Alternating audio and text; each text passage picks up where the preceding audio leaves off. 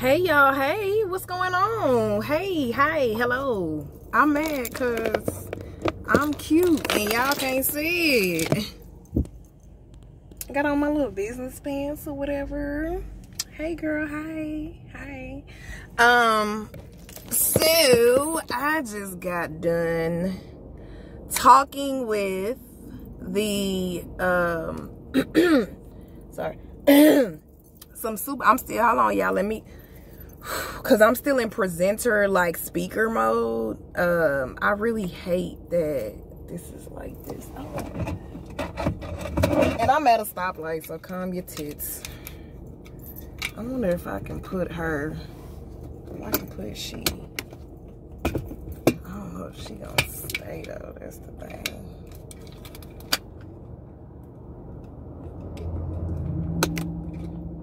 Oh shit, she might. Okay, I'm gonna try this and hope like hell it don't fall.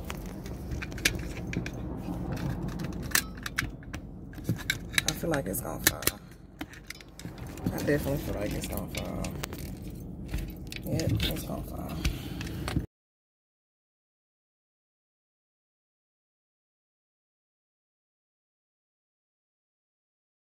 Oh, I can't wait till I can get in my new vehicle with a new car mount, all that. Baby, this eyelash ain't working right with me.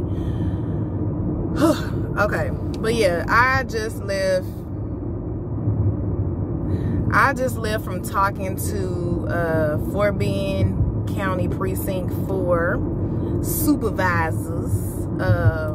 Chief Deputy Jimmy Evans is my uncle, and so I had the pleasure of speaking with his co-workers, sergeants, captains, lieutenants, all that.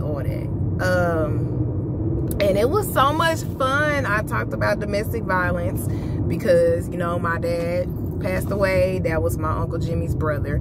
So I had fun, y'all. Like, I miss speaking so much. Like, oh my God. I miss speaking. I'm just ready to get back in there. Like, oh my God. That is where my life is. It just makes me so excited. And it was like, at first, I don't know why I be underestimating myself like that, but at first it was like, damn, sis, you finna go talk to a room full of officers, like, in full uniform. Yeah. And when I walked in, they was all sitting at the table. I'm glad I did get to sit down, though, because, ooh, Lord, baby, this knee. But they were all, like, it was like a little round, kind of like a round table discussion type little deal. And I walked in and seen all the officers in the uniforms. I was like, well, this is intimidating. But y'all know me, I keeps that same energy. With my sense of humor is really like this in real life.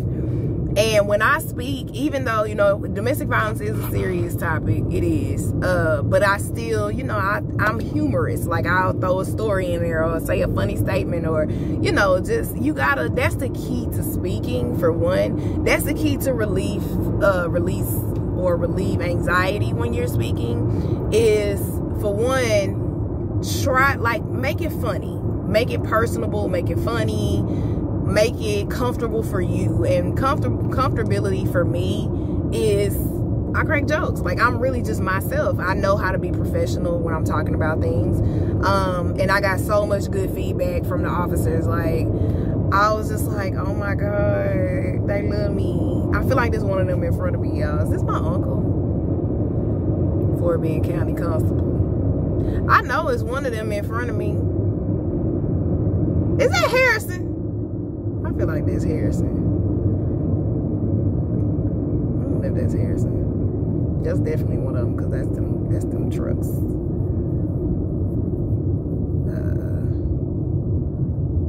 Oh, I didn't realize the radio was on. I'm trying to like catch up to him.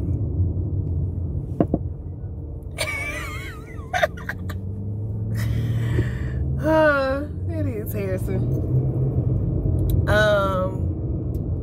But yeah, I'm sorry, y'all. That was him pulling up next to me. But look at all he was speed, because I'll be like, Harrison, don't give me no ticket. Don't do that. Don't do that. That'll be so funny if I got pulled over by one of the people that I just told. But they were absolutely amazing. Like, so they asked questions, and we assumed that, I kind of assumed that officers knew like statistics and stuff about domestic violence since they go through like training. But then on the other hand, I was like, they ain't got real training. Like, they just probably train how to respond to the situation, but they don't know like what it is from from a human perspective. Like, they don't know how to handle it in real life. And like, oh, I gotta delete space again, seriously. They don't know how to deal with it like that. They just know this is what we do when we go to a domestic violence situation. Like, 2 officers, blah, blah, blah. Like, they don't know all that. So, and then they were excited to hear about it, but they were shocked. Like, they were like, when I'm giving the statistics, like, people don't know, like, every minute 20 people are victims of some type of physical abuse. And they were like, what? Like, they didn't know about 1 in 4 women, 1 in 5 men. Like, they didn't know none of the statistics. And that kind of threw me a little bit. I'm like, y'all really don't know this stuff? Like, what are they teaching y'all? Clearly nothing. But, you know, like I said, they're trained to respond to them. They're not trained to know about them. So it was very informative. They enjoyed it. They enjoyed me sharing my story. Damn, now I gotta sit right next to Harrison. Man, the goddamn.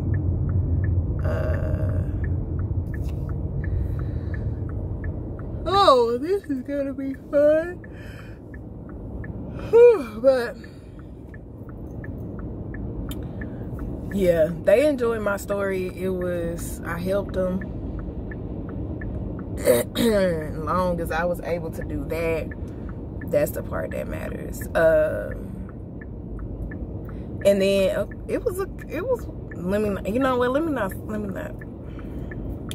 let me not give y'all all that tea right quick. Let me not give y'all all that tea. We're gonna say that one for later, but let's just say they wasn't like all old and grumpy and shit, because you know some officers be all old and grumpy and don't want to be nowhere, but they were actually, like, majority of them was young. It was a younger black woman in there, 2 younger black guys, younger Hispanic women. Like, it was a good mix to me. And they were super nice. They were like paying attention, but I make my presentations to where they're not boring. Like, that's the last thing I want. And because I don't do that. What we do that at? I don't do boring presentations. Like, girl, when I speak, I come with it. I come with that heat. Like, I come with that heat. I text Christian, I said, killed it. She was like, I already knew. And then, you know, I always try to incorporate a game or something. So I did like a little trivia game at the end where I gave them 5 questions to see if they can answer the questions from the presentation. And like, whoever come up with it first and got it all right, they got a $25 Starbucks gift card. And so that was like super fun. Like, it's like they're officers, but they're not. Like, it was just like me presenting to kids or like my regular people or whatever. I guess I just I've never spoken to officers before. Hold on, this is my uncle. Hello? Man, you did an awesome job. Well, thank you, Unc.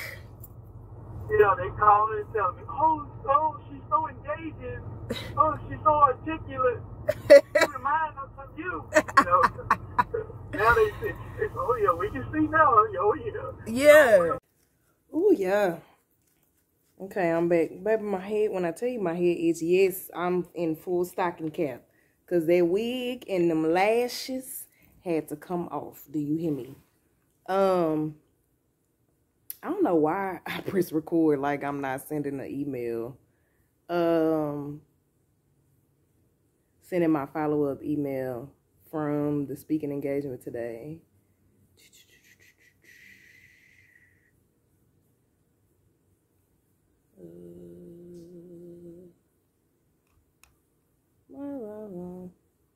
Okay, schedule send. And got this sent. And I need to change some stuff.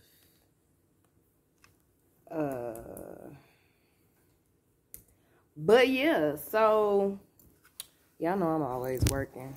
I need to girl. Today was great. Today was for sure great. It feels so good to get back to speaking. Oh my God. Speaking in person, I should say. I did some speaking, virtually. But to actually be back in person speaking, like, that is where my heart is. That is where my passion is, especially when it comes to talking about domestic violence, mental health, sex abuse, stuff like that. Like, oh my God, y'all, it was so fun. And, at first I was like, oh my God, these police officers, they gonna be rude. They not gonna respect me. They gonna be like assholes, but they really wasn't. First of all, my uncle don't play them games, and he's the chief deputy. But they were actually really, really cool. We had fun. We played a trivia game at the end. Like, it was different for me. Let me take these glasses off because I hate that shadow. But I can't see when I take my glasses off. So, it was different for me. Used to talking to teens and women and stuff like that. But to be able to talk to actual, like, officers and commanders at that, like, high-ranking officers, that was dope. Like, that was dope. I was able to educate them on a lot of domestic violence things, and awareness, things that they didn't know, things that they can take with them, because again, as officers, they're trained to be officers and how to respond to domestic violence calls, but they don't know about actual domestic violence, how to treat a victim, and the statistics on it, the fact that men are victims too, like, all these things. I was able to share the story about my dad. And again, that's my uncle's brother. So I was able to get personal. And the feedback that I got, as y'all can see, my uncle called me right after. I had to cut it off though, because me and Unc be having our little conversation. Everything ain't y'all business. But, they loved my authenticity. Again, y'all know, like I tell y'all all the time, that's how I am. Like, I keep it real at all times. I tell my story. I have the same sense of humor that I have on here. I have when I'm speaking. It's just that, of course, it's more in a business way. Like, I'm articulate, because people had a stereotype like, oh, she a black woman, that's from the hood, or she ratchet, or blah blah blah. Like, yeah, I cuss, I'm ratchet. Look at me. Look at shit, I am and is. But I know who to be and how to be in certain situations. Like, I am very intelligent and articulate, I'm an entrepreneur, so I can't be ratchet all the time. And sometimes that shocks people. But and then, especially being as young as I am and talking to older people, especially being a woman, talking to men, like, I've never did a speaking engagement or never said anything or talked about something I didn't touch everybody. Don't matter what age you are, don't matter what race you are, don't matter what gender you are, because it was very diverse. All races, all genders, all ages. So I think it went very well. I hope to, do more trainings with them in the future, and just trainings everywhere, just speaking more. Like, that's my ultimate goal. That's really what I want to do, is speak. I want to travel the world and be a motivational speaker and do trainings and tell people about domestic violence and sexual abuse and mental health and just everything. Nonprofits, mentoring, like, whatever it is, that's what I want to talk about. So that was that on that. I gotta delete some videos so I can clear some space, y'all, because I ain't got that much left. But today was great. Oh, my ear's clean. My ears collect wax real bad. I don't know what the deal be. But that was my day, my little day with me vlog, for me to actually get out the house and look presentable and do my thing. I went to tutor afterwards, and then I came home and did some work. Finna do a little more, and then tomorrow I will go. Ooh, am I getting hungry? Oh, I hope not. Oh, yep, my stomach growling. Damn. I don't feel like warming up, though. I ate the rest of my chicken. Wait, no, I didn't. I don't like eating late, though. My bad. I had one of the moments where I talk to myself. That happens. Damn, made me lose my train of thought. What was I saying? Oh, tomorrow I go to the car lot to look at cars. Let's hope I leave with one. I'm done with the insurance company. Finally got my money from them, so I can go get me another vehicle. Cause this rental, I'm sick of it. Like I'm sick of it. Like, take it back. I don't want. It cost me $56 to fill up that tank, baby. I ain't never spent more than $27. Like, what? Y'all can have this back. I don't want this. I don't want this. Y'all can have this. And rentals are expensive anyway, so yeah, y'all can have all that. But so wish me luck tomorrow. I'll probably do another vlog if I have time. Probably won't do one while I'm there because I'm obviously be busy shopping for cars. But I will do a vlog and let y'all know what happened. Give y'all update. You know, let you know what's up. If I get the new whip, I'll show y'all the new whip. I miss my baby though, but she gone to a better place. The salvage yard. They finna chop my baby up for parts.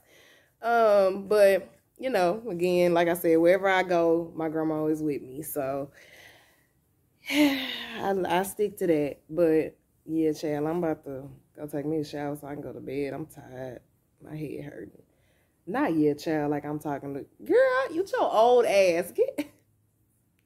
Anyway, love y'all. Make sure you like, comment, and subscribe at all times, all the time. Play them videos. Let them videos play. I got 100 more hours till I reach my goal of 1,000 before the end of November. So I'm gonna need y'all to get on that. I need y'all to do that for me. I need you to let them videos roll. Just let them roll. Just hit play all. You know, if you want to go to sleep, you can cut the volume all the way down. Cut it on your computer. Walk away. You know, all that. You ain't gotta listen to me. It's best if you do, but if not, then that's cool. Just let them play. I need all that. So I will see y'all next time. And as always, love y'all and bye.